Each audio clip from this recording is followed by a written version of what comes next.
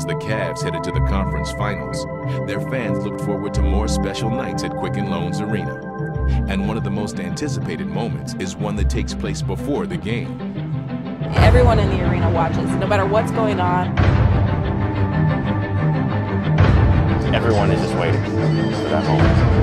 You know that everyone behind me here has pulled out their cell phone camera, digital cameras, and they're waiting for this experience. Everyone just kind of watches him and sees him pour the chalk on each hand. You know everything really starts when the chalk toss happens. You know it's coming. You feel it. And he'll look up and he'll bring the crowd to him. And he looks up and they know, it's like, this is the moment.